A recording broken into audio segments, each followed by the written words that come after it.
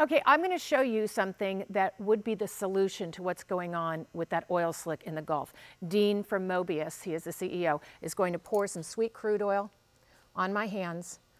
I'm going to cover my hands with it, much like the waterfowl and wildlife down in the Gulf right now is covered with this. This is MPU.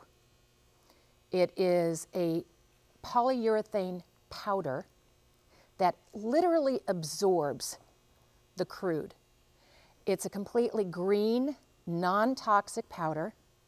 It would not hurt the wildlife or waterfowl or the workers who are trying to clean all of the mess down there from the wildlife. And as you can see, it takes a very short amount of time to do this. Something that they're probably spending 30 minutes on cleaning one bird, you can literally do in less than 3 minutes.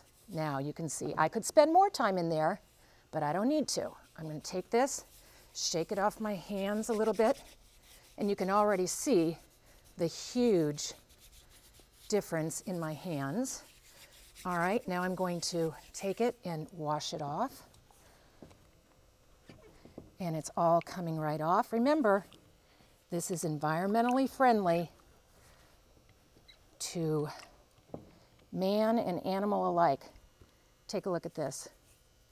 You saw how fast that was? Look at that. My hands are literally free of that sweet crude. And the best part of all is Mobius has access to millions and millions of pounds of this powder. So it could take care of the oil slick. It could take care of emulsified oil that's now literally littering the shores.